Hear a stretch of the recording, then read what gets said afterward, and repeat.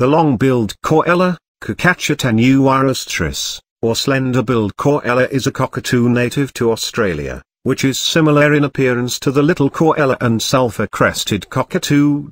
This species is mostly white, with a reddish-pink face and forehead, and has a long pale beak, which is used to dig for roots and seeds. It has reddish-pink feathers on the breast and belly. The long-billed corella is a monotypic species. It was first described by German naturalist Heinrich Kuhl in 1820. It is one of several related species of cockatoo called corellas and classified in the subgenus Licmetis within the genus Cacatua, members of which are known as white cockatoos. The adult long-billed corella measures from 38 to 41 centimeters in length, has a wingspan of about 80 to 90 centimeters and averages 567 grams in weight.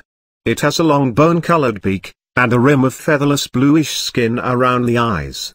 The plumage is predominantly white with reddish feathers around the eyes and claws. The underside of the wings and tail feathers are tinged with yellow. The long-billed corella can be found in the wild around western Victoria and southern New South Wales.